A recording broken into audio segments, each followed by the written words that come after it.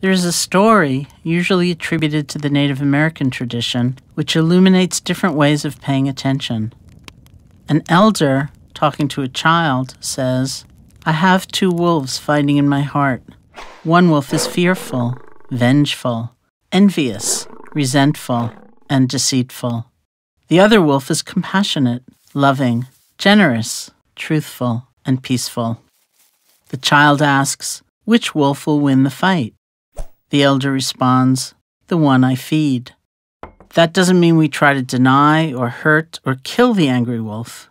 If we did that, we'd end up in a long battle, all the while somehow making that wolf more powerful through our hostility and fear. Hating that wolf sucks the strength right out of us. Instead, we calmly pay attention to the angry wolf and let go of believing they have the answers. If we can do that, they end up lying down next to us, no longer an enemy. We help strengthen the kind and loving wolf, giving it nourishment and support so that we can follow it. That peaceful wolf can become our steady companion and show us the way through all kinds of different life experiences. Restful or chaotic, enjoyable or disappointing experiences may come and go, but we can have a guide with us through it all. This is what mindfulness can help you do. Mindfulness allows us to see our thoughts and feelings as they are beginning. It's very powerful to know what we're feeling as we're feeling it, know what we're thinking as we're thinking it. With mindfulness, we can choose what will strengthen and bring into action, and we can choose what we will gently let go of. We don't have to be at the mercy of old habits or old ways of thinking or old ways of being. We are empowered. It just takes practice.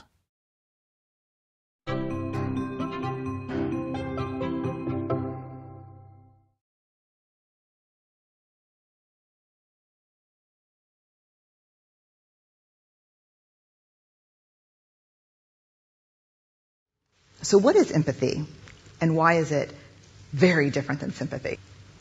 Empathy fuels connection. Sympathy drives disconnection. Empathy, it's very interesting. Teresa Wiseman is a nursing scholar who studied professions, very diverse professions where empathy is relevant, and came up with 4 qualities of empathy.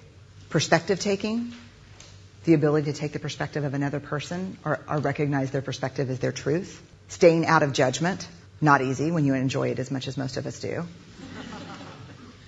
Recognizing emotion in other people and then communicating that. Empathy is feeling with people. And to me, I always think of empathy as this kind of sacred space when someone's kind of in a deep hole and they shout out from the bottom and they say, "I'm stuck, it's dark, I'm overwhelmed." And then we look and we say, "Hey, you can climb down. I know what it's like down here, and you're not alone." Sympathy is, "Ooh, it's bad, no. You want a sandwich?" Empathy is a choice, and it's a vulnerable choice, because in order to connect with you, I have to connect with something in myself that knows that feeling. Rarely, if ever, does an empathic response begin with "at least." And we do it all the time. Because you know what? Someone just shared something with us that's incredibly painful, and we're trying to silver lining it. I don't think that's a verb, but I'm using it as one. We're trying to put the silver lining around it. So, John's getting kicked out of school. At least Sarah is an A student. But one of the things we do sometimes in the face of very difficult conversations is we try to make things better. If I share something with you that's very difficult, I'd rather you say, "I don't even know what to say right now. I'm just so glad you told me." Because the truth is, rarely can a response make something better. What makes something better is connection.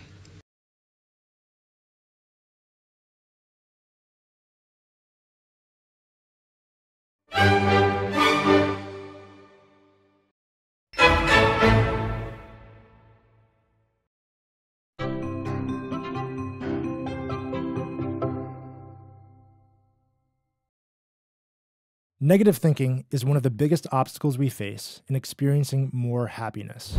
But there's hope. Here are 2 strategies based on cognitive behavioral therapy to defeat your negative thinking. The first is to distract. When you're heading into a social gathering and you begin to wonder, what if I don't connect with anyone? Am I even likable? Do something that lifts your mood. Generating a positive emotion will counteract the anxiety you feel. Listen to a song that makes you smile, or take a moment to appreciate people in your life who love you. Positive emotions literally undo the effects of anxiety by lowering our heart rate and muscle tension. We often believe that our negative thinking is true, but in reality, our minds feed us messages that range from mild embellishments to outright lies. Here, we might prefer to combat. Imagine yourself in court. You are the prosecutor, and your negative thought is the defendant. He's guilty, and you know it, but he's pleading not guilty and sticking to his story. Your task is to get the judge to hear your side. So when the negative thought shouts out, "You're not good enough at your job," you need to consult the evidence you have at your disposal to prove it wrong. Argue back with the strongest piece of evidence you can find. For example, I am good enough because every performance review I've had has been positive. I'm currently being considered for that promotion, and my boss told me last week how much she enjoys working with me. Bring your best version of a tough lawyer to that courtroom and convince the judge that the negative thought doesn't deserve his or her attention. After all, the judge is you. Both of these strategies, distract and combat, are skills anyone can learn and get better at with practice. Remember, with each negative thought you defeat, you've successfully earned your own happiness.